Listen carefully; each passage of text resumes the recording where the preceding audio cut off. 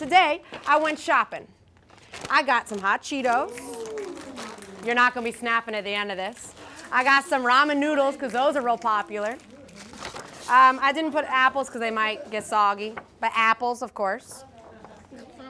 And a good old candy bar. Hungry, why wait? Just grab a Snickers. And, of course, we love our cold drinks, our sodas.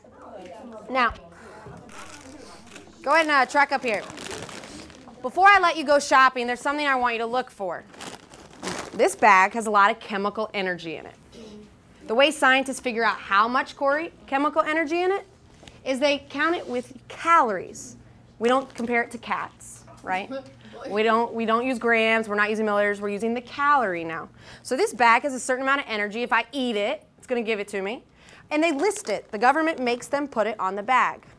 If I look right here, the number of calories are listed right next to the word calories, 120 or 170. But there is a trick. This is the amount per serving. I want you to look at these items and don't tell me the amount per serving. That means for one person.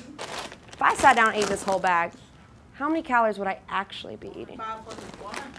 Take a look, go shopping. Can you figure it out? Go.